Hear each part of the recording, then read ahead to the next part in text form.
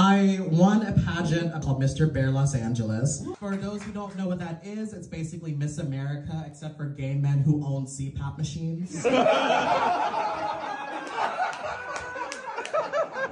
Have people calling me, texting me, congratulating me, and then my father calls me. He says, Marquise, this is your father. You know that you're in for a show when your father reminds you how you two know each other.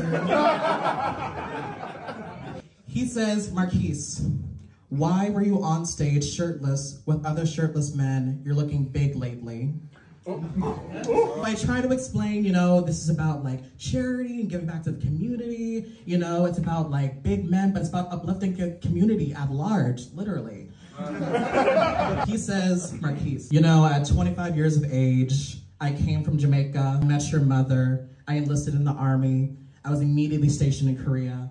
I did not know whether I was gonna live or die. All I could hope was that I could make it back to the US so I can marry your mother, get citizenship, and have a better life for my kid.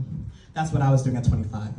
You, at 25, Marquise, just won an award for being the fattest man in Los Angeles.